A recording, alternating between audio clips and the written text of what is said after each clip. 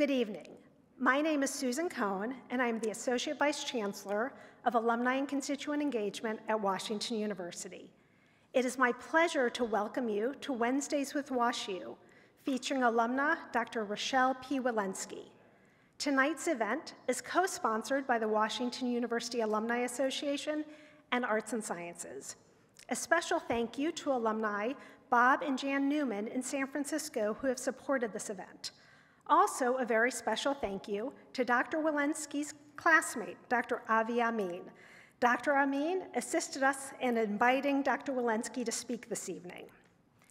Interviewing Dr. Walensky this evening is Feng Sheng, Dean of Arts and Sciences, Lucille P. Markey, Distinguished Professor, and Professor of Biology and Earth and Planetary Sciences, who became Dean of Arts and Sciences in July 2020. He is widely recognized for his innovative, interdisciplinary research on long-term ecosystem dynamics in relation to climate change.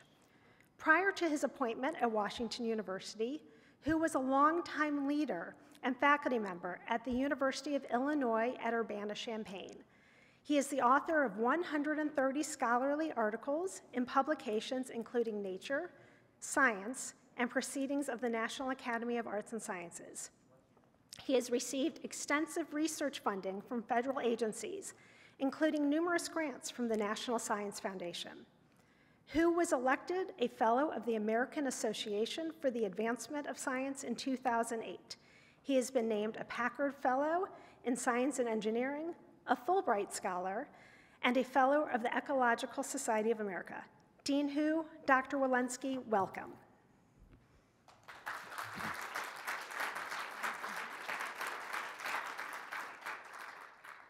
Thank you, Susan.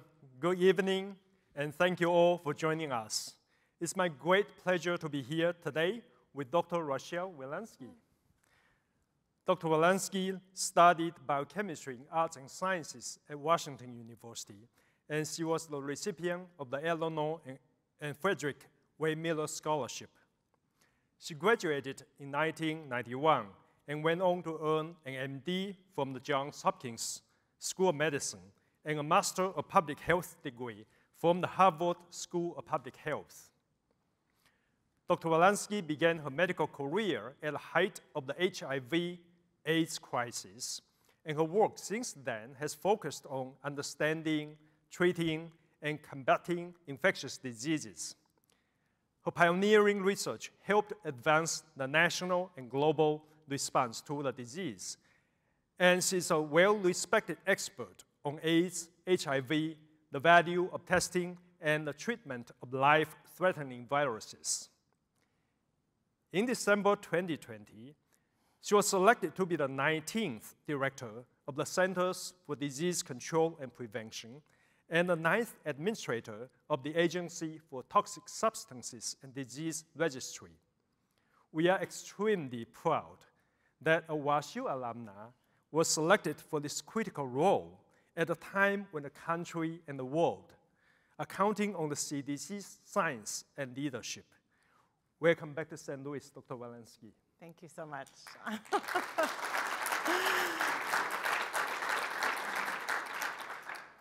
So let's get the interview going.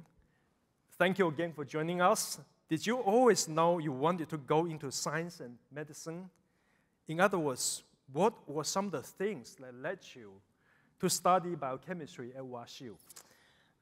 First, let me just say how wonderful it is to be back to one of my several homes. I wouldn't say many, but this is where sort of I started taking big risks. This is where I learned and received such a foundation that launched me into my current career. So I just want to say how moving and touching it is for me to be back with this audience in this forum. So thank you very much for that. I knew when I was little that I wanted to be a physician. I had I had a woman pediatrician actually, and she was a real role model for me. I always loved sciences, I always loved math, and I loved talking to people, and that seemed like a really fruitful way to be able to combine the two, and was really grateful to have the opportunity to come here to Washington University in St. Louis in 1987 to launch that career. and really get the foundation in biology and biochemistry to do so. And what are some of the most important skills you learned at WashU and still use today? There are several. The first I'm going to say is the reason that I came, and that's Jan Snow, who's sitting in the front corner here. Jan was my admissions counselor who recruited me here. And I will tell you, I got off the plane for my visit after I had been accepted. And Jan said to me, "Hi, Rochelle, how was your trip from DC?" And I had no idea that she would recognize me, that she would know my name, that she would recognize who I was. But she knew who I was. She had studied my picture, and she had knew that that would be meaningful to me. And that's where I learned, and to this day, I do that a lot, because that personal touch carried through my entire St. Louis 4 years at WashU, but it taught me from the very beginning how much the personal touch matters and how much we really need to look at an individual person. When I was recruiting fellows in my prior job as chief of Mass General, I always studied their face page before they came, and I always knew who everybody was. And Jan taught me that because I knew how important it was. I learned to listen here. And I think that that's really important because I think, especially now in patient care, it's so important to listen rather than to talk. Especially now in this moment, people have always asked me, how do you get more people vaccinated? And the answer is to listen, not to talk.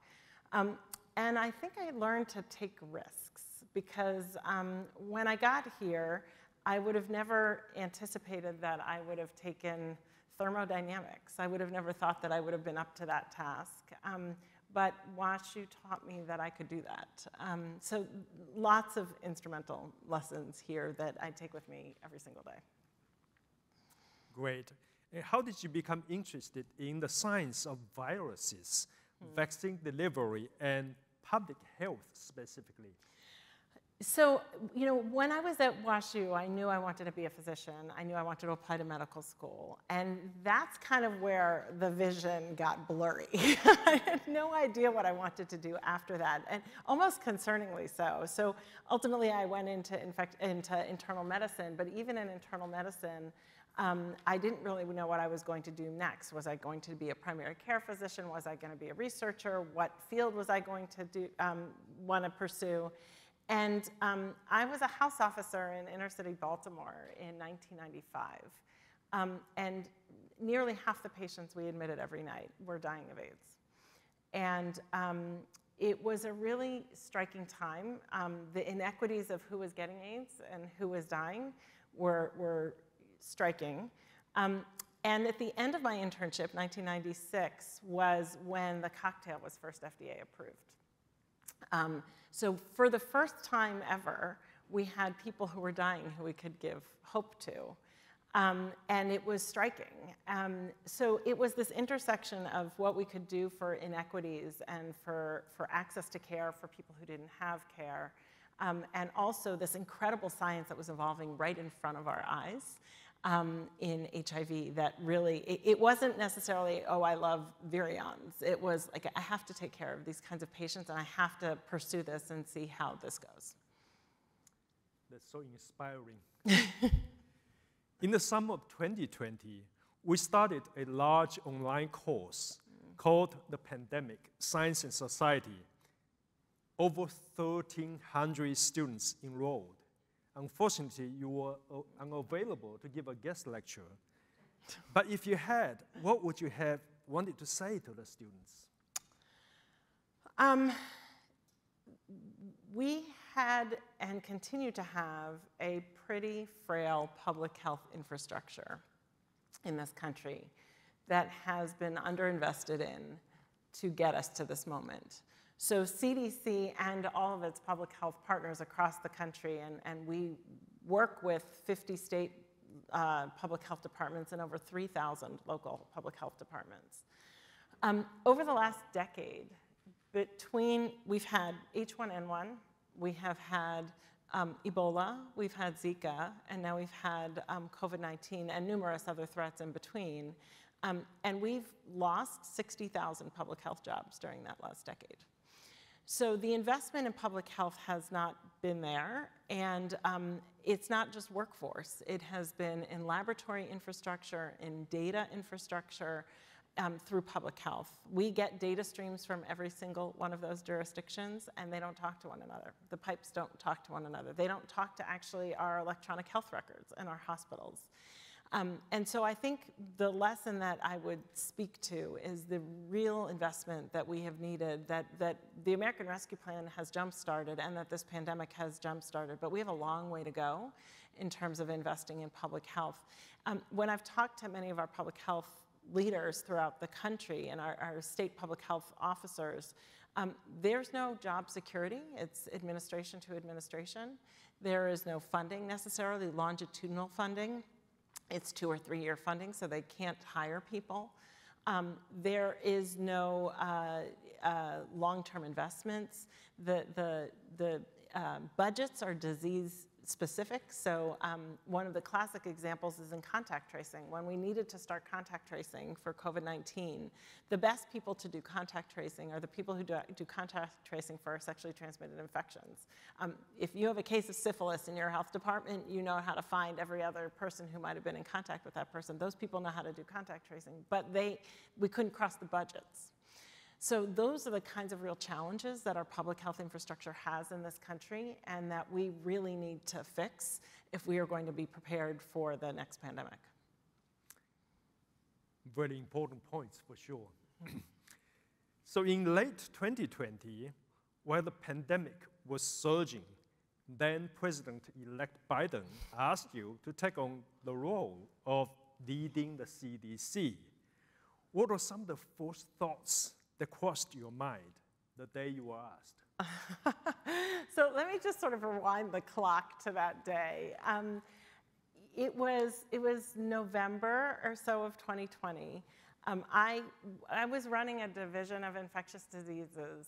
This division was hurting. I mean, any division of infectious diseases during this pandemic has been hurting. We were staffing many different hospitals to try and give support to places that didn't have. We had at one point had 400 patients with COVID in our hospital. It was an intense time, and what I was doing was trying to help my faculty survive, my fellows survive it. I never expected this phone call. So I was up in my chairman's office actually having a meeting, and somebody had taken a message for me when I came down, and it said, Ron Klain called. And there was a 202 area code, he'd like you to call him back. And I was like, Ron Klain, I think I know that name.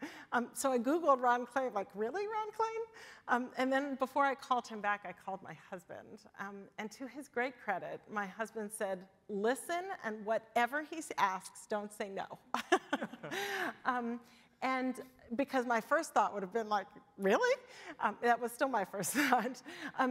So I did, I listened, I digested a little bit, and then it sort of settled in as to, okay, I'm being asked to do this. Of course, my first thought was, am I really up to the task? Is this, I mean, the CDC is in a hard place, right? It was in a complex place.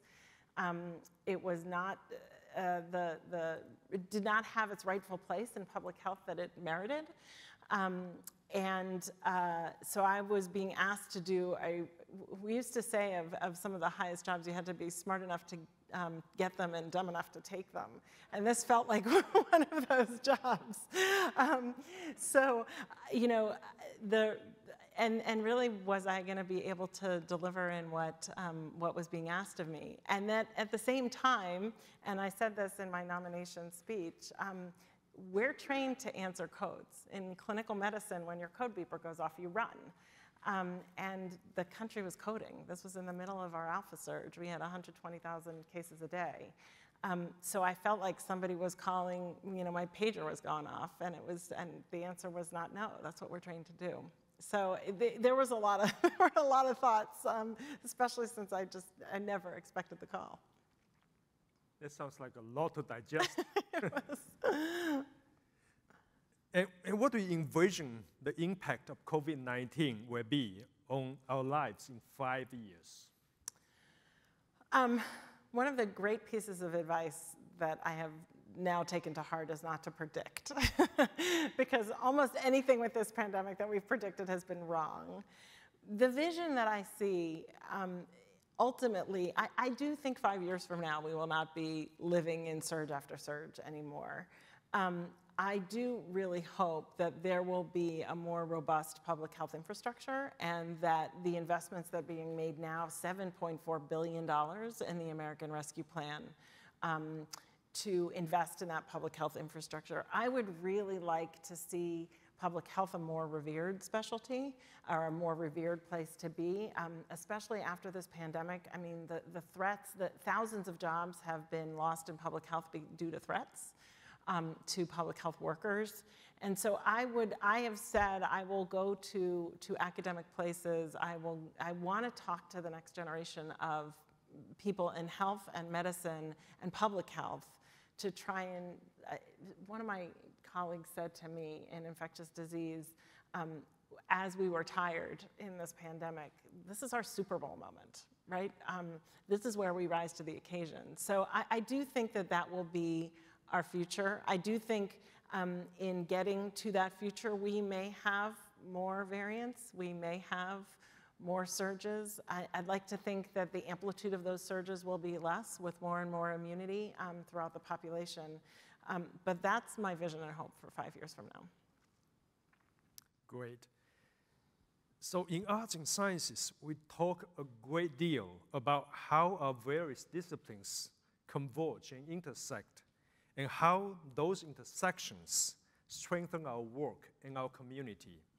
Can you discuss the value of interdisciplinary connections in your career and your work now with the CDC?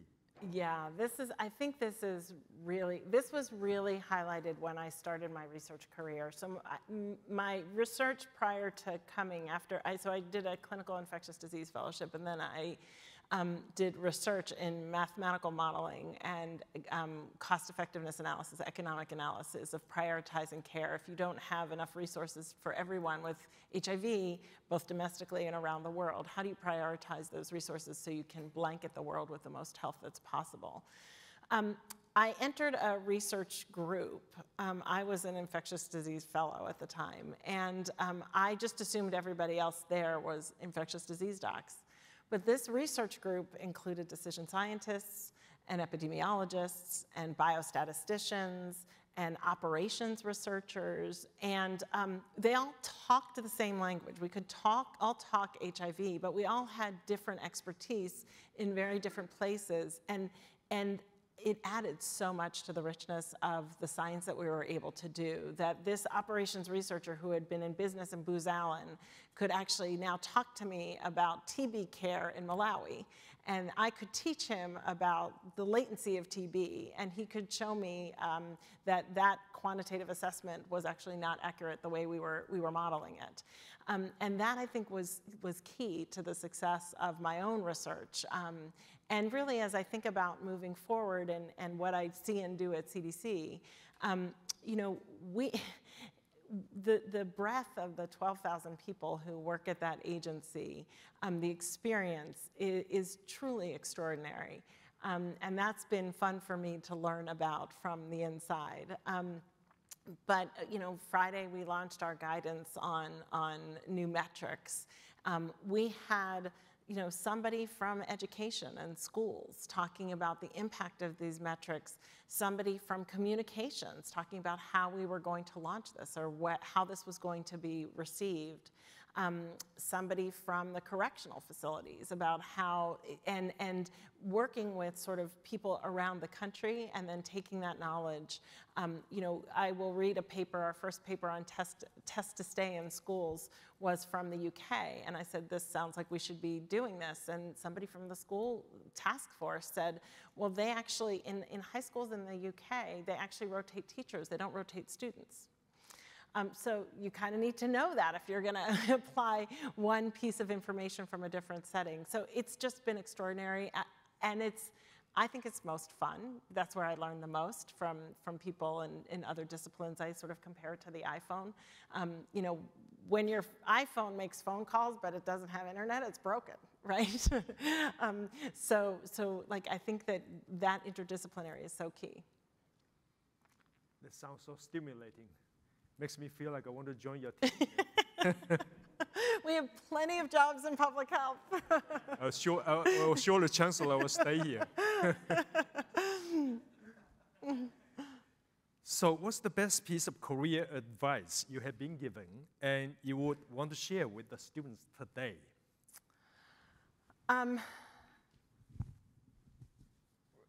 Not to give up, really. And so much of my research career was rejections.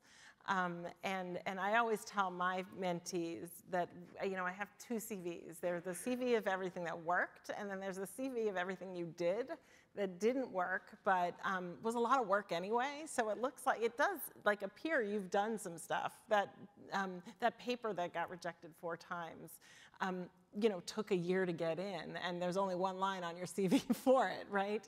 But also to just pursue really big questions. One of my research mentors said to me, well, if it was easy, somebody else would have done it. And to go for what are the really, really hard questions to answer, because those are, I think that's really where we develop, where we learn, pursuing big questions, I think is really key. And that goes back to my foundation here, to just challenge yourself, to go after the big stuff, many times through my career, I could have easily said, and probably did, I don't think I can do that one. But with a lot of support, a lot of mentorship, we've pursued those things. I guess the other thing I would say is to try and give voice to those who don't have a voice. That's been true in my career in HIV. That's been true in COVID. And that's been true in a lot of the health equity work that we've been doing, to really just, I get passionate about an issue, and I try and give voice to it academically, because I think those issues are important, and to just make sure that people who don't have a voice get one. Really appreciate those words of wisdom. So your earlier research helped advance our national and global response to HIV/AIDS crisis. How did the work shape your understanding of the interconnectedness of our world and the benefits of collaboration? Oh, this is so key. So our research work initially in HIV was in the United States. And over time, it became very clear that HIV was much more of a disease internationally than it was here in the United States. And so my research mentor started calling around the world and looking for the best data that were out there. There were people who were collecting kind of numerator data, but we needed both numerator and denominator data. We needed cost data, which were really hard to come by across the world. Not everybody was collecting those data.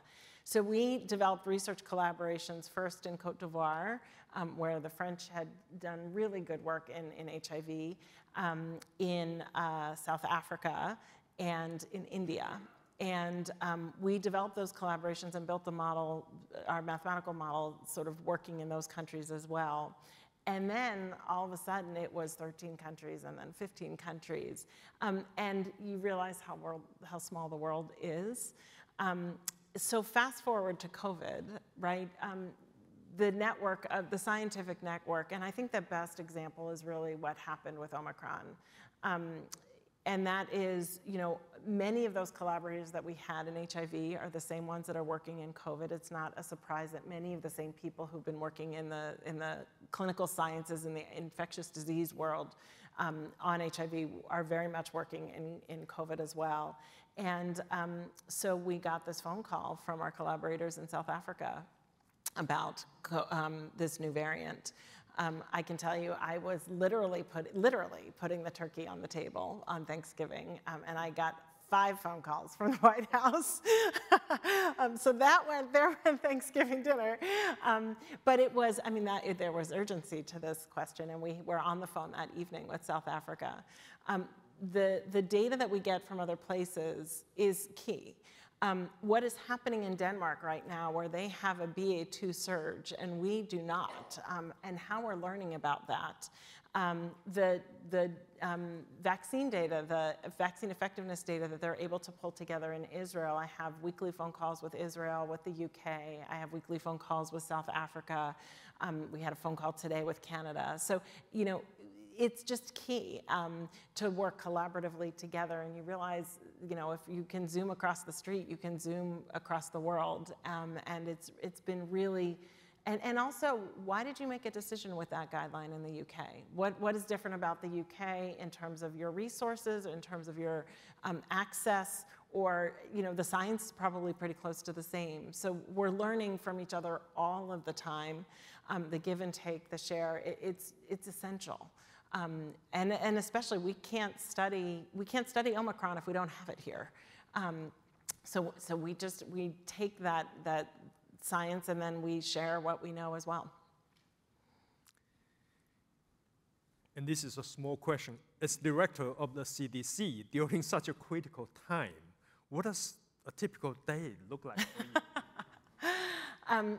There is not a typical day. There is not a typical day. I can tell you you know, there are many activities I engage in. We do press conferences. We were doing them 3 times a week with the White House. They're now down to once a week. I have testified in front of Congress 12 times. That's a lot of prep. There's a lot of preparation for everything. So there's a term they call it murder boards.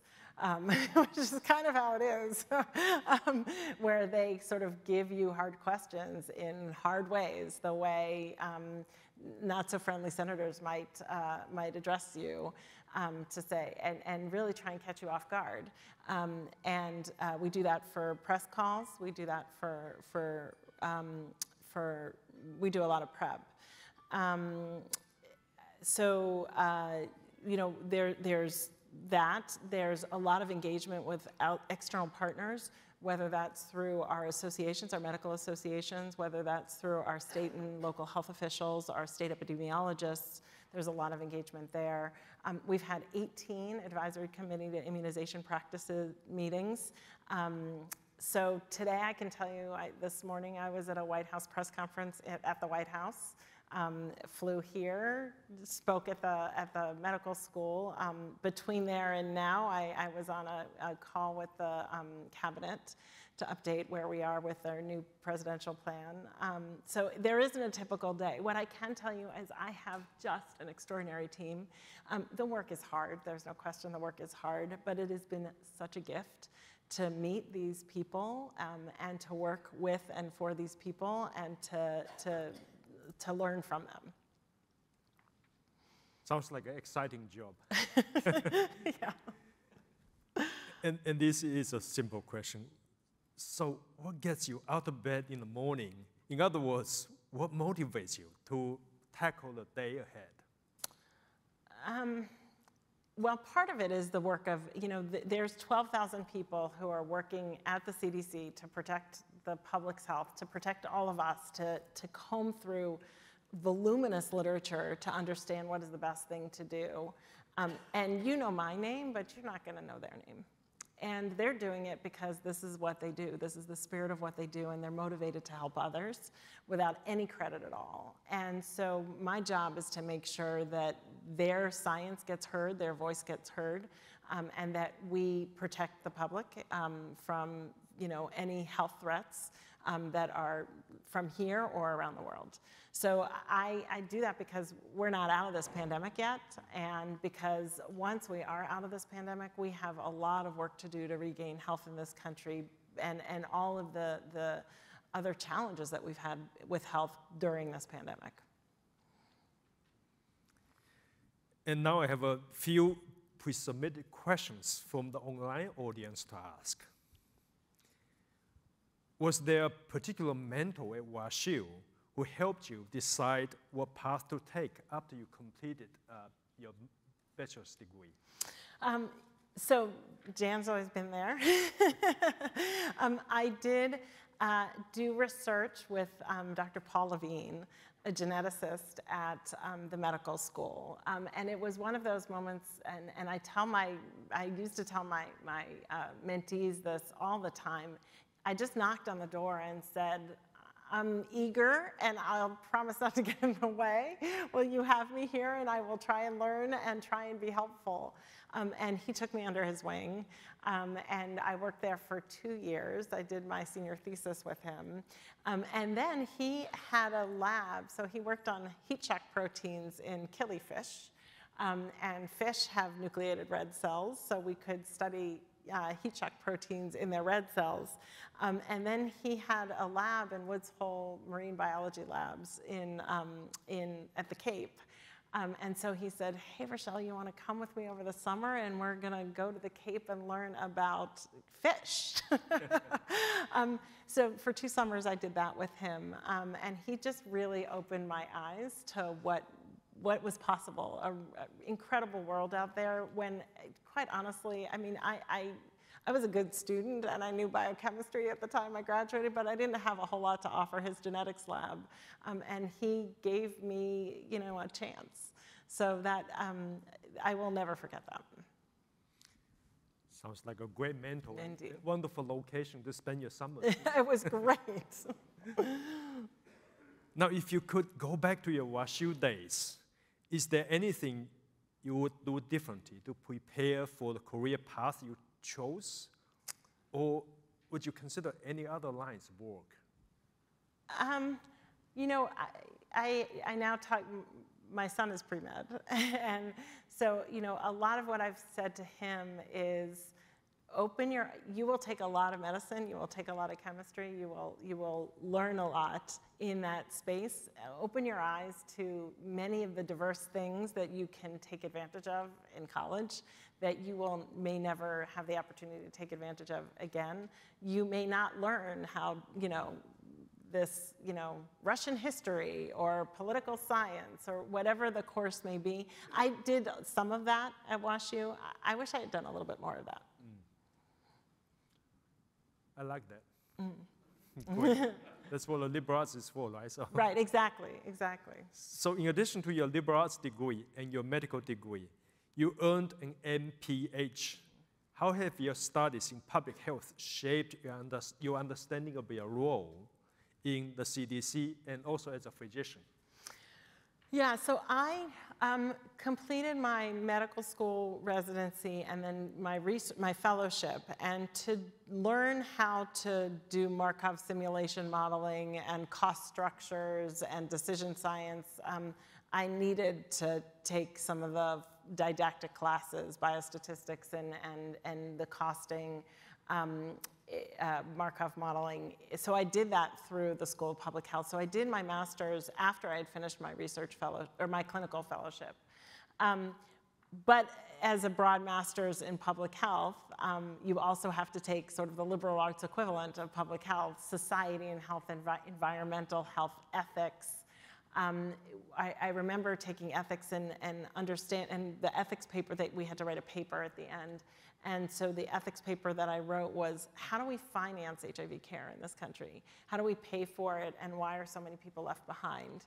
And so there's that opportunity was this intersection at a perfect time for me to understand and get the didactic methods, but also understand societies and health and population pyramids and things that we talk about even right now. We're trying to vaccinate 70% of the world. Can we do that if we don't have a vaccine for children? Is that going to even be possible if we don't have a vaccine for children? So in population pyramids, where many countries have a very large percent of their population as children. So it's been essential for my career and for my career to get to CDC, and really I've used a lot of it since I've been there. And so the next question is from Shreya K, one of our current pre-health students. And she wants to know, what has been the biggest struggle you have had to overcome to be in a leading position as a woman in science? I don't necessarily leadership is hard, regardless of your gender. So I would say, there have been times, I just spoke to the women in medicine at the hospital. There have been times where I truly have gotten calls. I was earlier in my career where I would get calls and say, can you give this talk, comma, we need a woman. And I thought, well, okay. And on the one hand, you get turned off. On the other hand, you say, I am going to give the best darn talk that you have ever heard, and demonstrate to you that you actually wanted me, not because I was a woman. And so, there have been some sharp elbows in certain rooms, and I have spoken my voice. I've listened. I've tried to be at the table. I have been at the table. But I think leadership in general is hard. So I don't necessarily think it is gender specific. Mm-hmm. Along the same lines, what strategies do you use to handle the relentless criticism that can come with being a public figure, especially as a professional woman? I've learned not to look at Twitter before going to bed. Twitter is it's an interesting place because on the one hand, there's so much essential stuff that comes out on Twitter that you see on Twitter. There's new science that you might not have seen if you hadn't been on Twitter. So I feel like I have this interesting relationship with Twitter right now. I gave blood a couple weeks ago and tweeted a photo of giving blood. And I thought the comments to that would have been nice, but no, they weren't.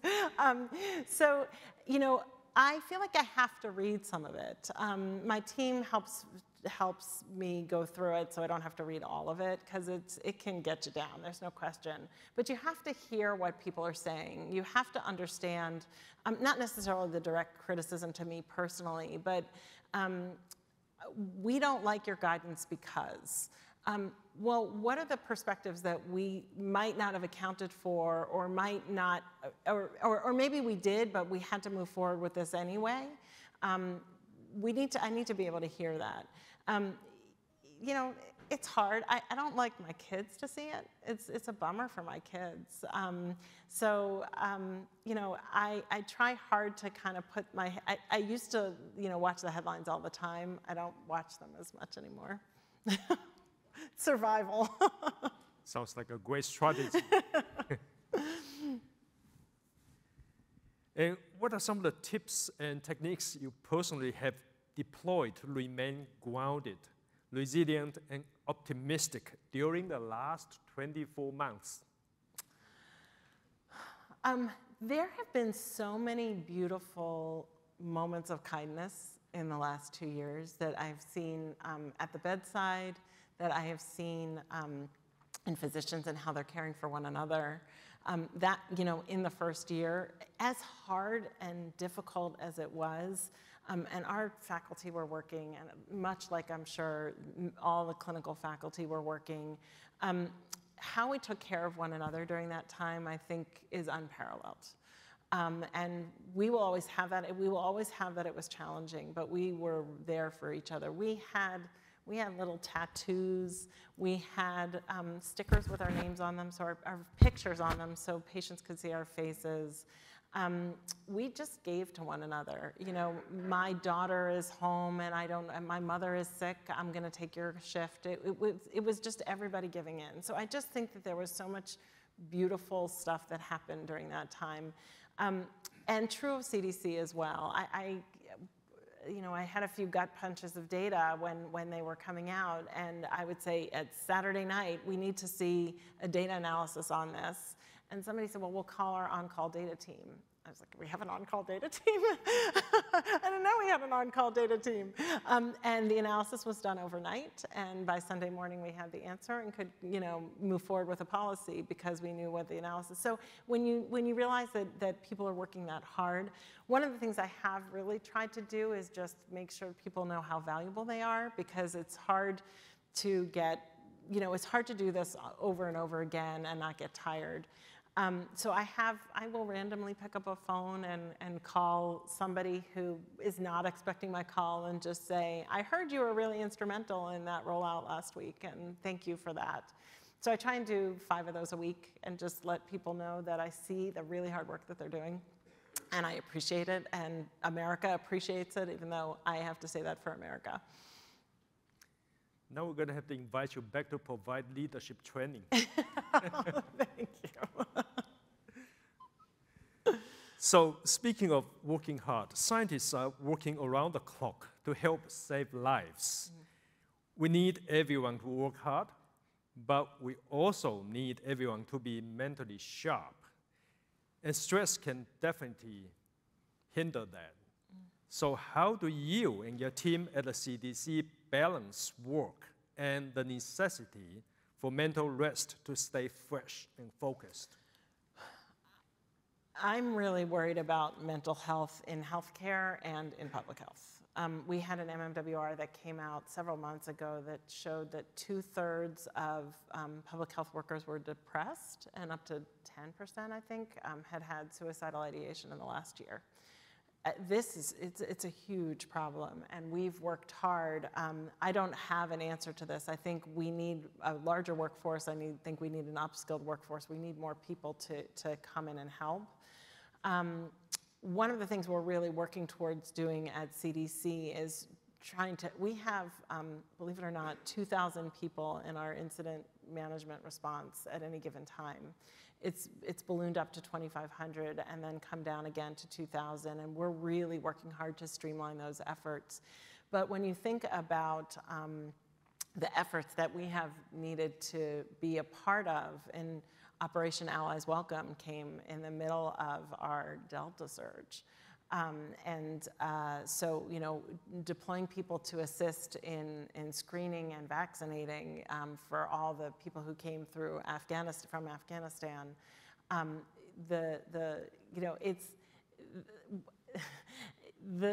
the work that's happened there over the last year, I didn't realize this happened before I came, but the Diamond Princess cruise ships didn't have any tests on them.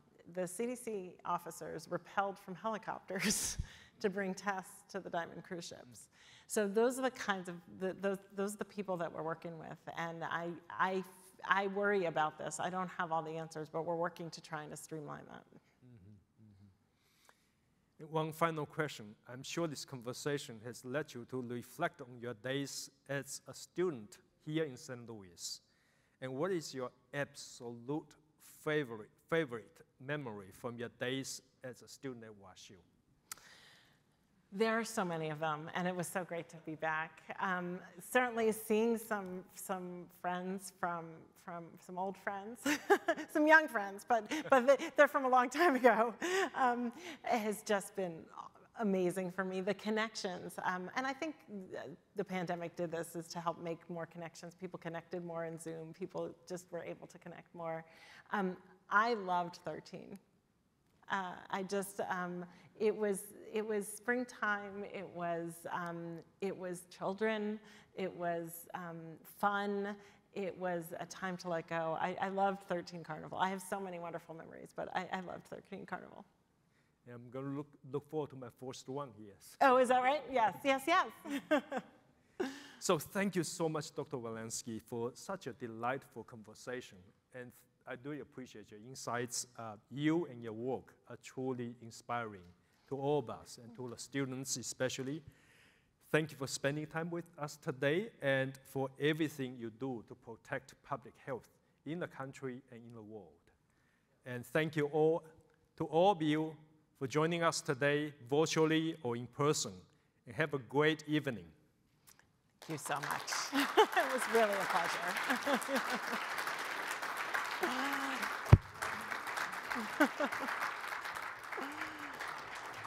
Dr. Walensky, Dean Hu, thank you so much for providing us with such an engaging conversation. I'm sure I can speak for all of you in the room and the hundreds of members of the Washington University community who joined us online. We thank you, Dr. Walensky, for your leadership, expertise, and resilience during these unprecedented times. As I mentioned prior to the start of the program, We have a few minutes for in-person or live attendees to ask questions. Many of you submitted questions during the registration process. However, with a limited amount of time, a handful were pre-selected to ask questions this evening. So we're going to jump right in and start with question number 1, which will be asked by Dr. Richard Loomis. Dr. Loomis? Hi, Rochelle. How are you? I'm great. I'd like to quickly